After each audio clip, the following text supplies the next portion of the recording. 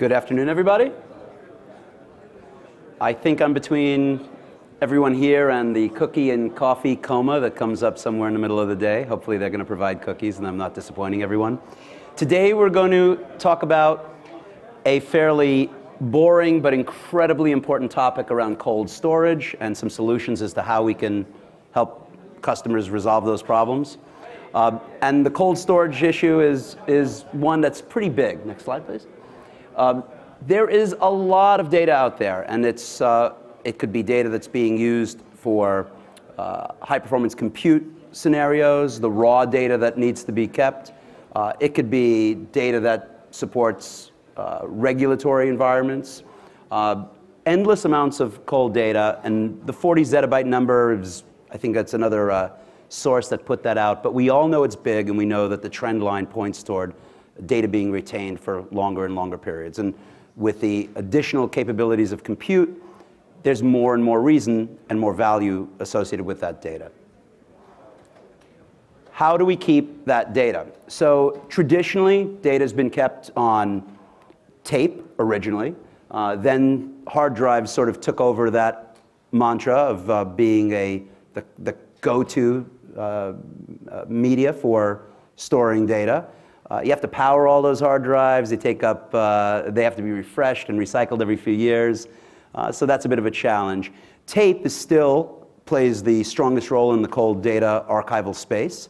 And tape is a great medium with low bit rates, but it doesn't last forever. It needs to be remastered. And we'll talk through some of the scenarios of why what we're bringing to market is probably a more efficient way to look at this. So we're from Sony. This is Everspan is the product, and it's the branding for the Everspan optical library. I'm actually with my partner, John Goodman, from Hitachi Data Systems, and we're going to talk about a collaboration that takes our solution and makes it actually a little bit more interesting than it alone. So what are we bringing to the table? And we'll talk about how we integrate with Hitachi as well. So this is an optical storage solution that is based on blue laser technology. And before we say Blu-ray, it follows the suit from blue laser technology of Blu-ray to the blue laser technology in archival disk. And what archival disk has done is it's added some significant advancements to Blu-ray technology. It's a multiple layer technology, today at 3-layer, potentially going to beyond 3-layer, with densities at 300 gig per platter with a target of 1 terabyte or more per platter. And this is using a similar form factor, same shape and dimension as a CD or Blu-ray before it, in a different drive solution. What do we bring to the table in terms of the drive technology? Well, one rub against optical technology in the past has been is it's slow, and consumer optical technology is slow. And commercial applications that have leveraged Blu-ray for archive just don't do very well. And the reason they don't is they operate with a single laser, and maybe you can get 20 to 30 megabytes per second or so, and then less so with write and write verify. What we've brought to the table with Sony Optical Archive is an 8-laser solution. We have write sustained of over 145 megabytes per second, reads at over 280, bursts over 300. So basically, this is a performance solution that can operate in a data center market. And what does that bring to the table for archiving? It means this is truly an active archive. You can leverage this and have nearline storage available even from a deep archive at a low cost. The solution provides lasers that can last multiple petabytes of writes. They are a wear item, but eventually they do get replaced.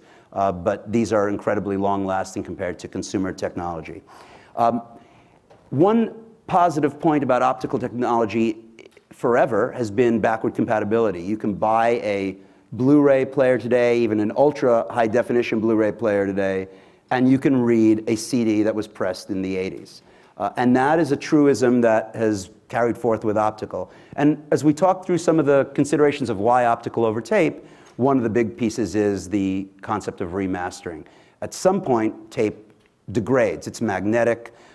It also doesn't like bad environmental things like electromagnetic pulses or things that are inadvertent like salt water, because floods actually happen, and tape then is pretty much something you can relegate to the waste paper can at that point. So optical technology doesn't suffer through a lot of those physical layer challenges.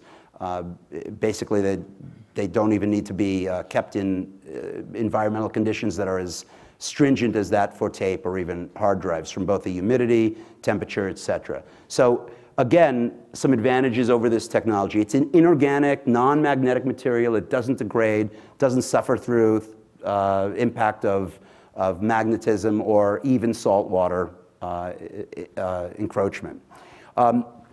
Next slide, please. So we put this all together into a library model. And a library model means we disaggregate drives from media. This is a library that can expand up to 14 cabinets, can store over 900,000 disks on trays of 64. Those trays of 64 are an atomic unit for import and export into the library. There are also 64 drives, and we can support variable erasure-coded rates from 4 all the way to 64 drives in a set, depending on the workload and performance and capacity requirements. So disaggregated, erasure code protected, with a high degree of control in terms of how you protect that data on the library itself. Because this is disaggregated and it's a row-level model, the power is all from the front, from the drive side. The solution can more or less be run in a warehouse.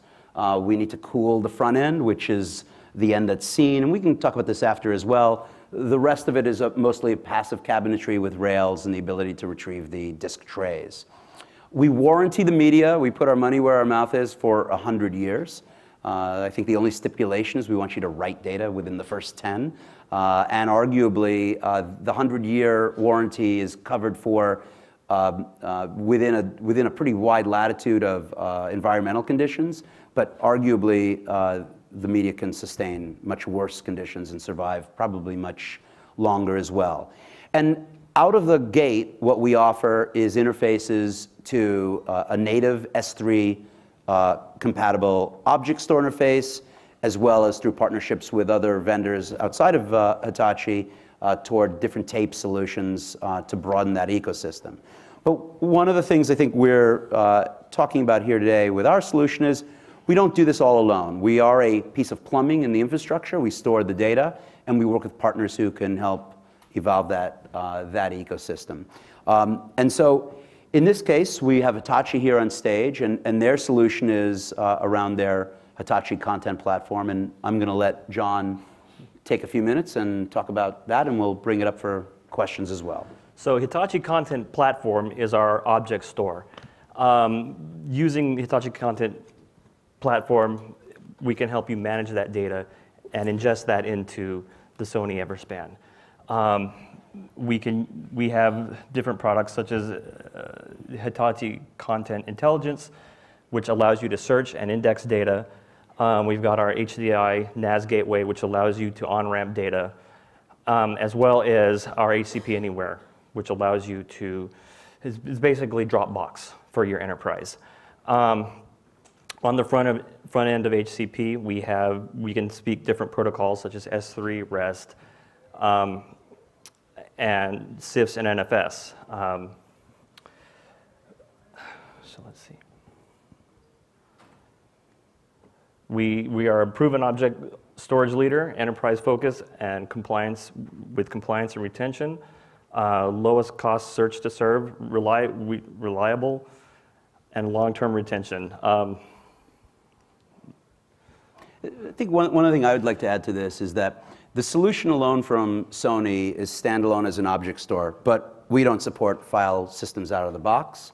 And we all know that there's an enormous amount of data that hasn't yet made itself suitable for puts and gets. So an approach that we might have taken is we could have built the same mousetrap as everybody else, or we work through a partnership program with folks like Hitachi. So the value proposition that maybe isn't as self-evident is that The Hitachi solution can provide things like file access, which means applications don't change, but behind the scenes, the ability to tier to cost-effective storage on demand or on schedule or on policy is really the value add. Similarly, Sony provides the infrastructure to store up to, today, up to about 180 petabytes of storage, and within the same frame and same roadmap that we can talk about, up to 730 or so petabytes at some point. However, arguably, that's not as useful unless you can leverage that in an existing infrastructure at first. Search is a function that Hitachi could add. The file system function is one that Hitachi could add. Compliance for SEC 17A4 and financial regulatory compliance pieces are things that Hitachi can do a good job in overlaying into our solution. So basically the principle here is that we provide a plumbing solution to provide the lowest cost to serve long-term storage that has a near-line capability in terms of read and write speeds, and we use partners to extract that value in a functional setting, like dropping it into an existing data center and making it work. That is kind of the short version. We wanted to leave it open for questions, and we'll see where we can take it from there. I can't see anyone, so if there are questions, just yell.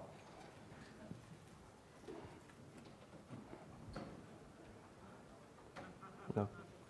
And if there are no questions, it's okay too. If anybody has any questions afterwards, just come find me, and I can help answer those as well. Okay. Well, it was brief and to the point. Thank you, everybody.